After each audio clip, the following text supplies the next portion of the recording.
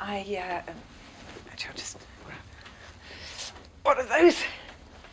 This inquiry, you know, it's not really necessary now. So if you want to say that, I'll just back down. An inquiry wouldn't be a bad thing. A clean break with the past in the minds of the electorate. Well, I mean, the electorate, you know, like me.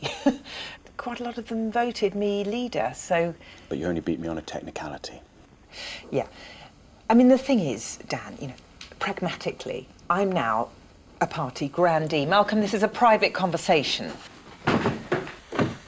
You're not a grandee, you're a fucking blandee. No one knew what the fuck you stood for. Political fucking mist. No substance, no weight. You've got all the charm of a rotting teddy bear by a graveside. By the way, women fucking hate you. I can show you the polling. They think you come across like a jittery mother at a wedding. The best thing you ever did in your flatlining non-leadership was call for an inquiry, because that will fuck the government and it will fuck you. So now, please, just fuck off back to your home, you headless frump, and prepare for your column in Grazia. Steady on, Malcolm, that's a bit strong. Come on, let's go.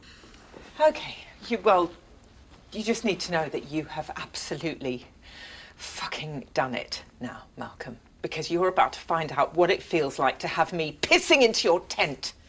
Well, you know what? Your piss will never fucking make it into my tent, because by some unforeseen Nicola Murray-shaped fiasco, like every fucking Nicola Murray-shaped fiasco I've had to deal with for the last 2 years, you'll end up blowing your own fucking steam into your own fucking face. There's your golden handshake.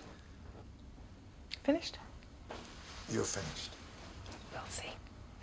Right, well, thanks, Dan. Think about what I said. Also might want to think about the fact there should be an apostrophe in its, illiterate fuck.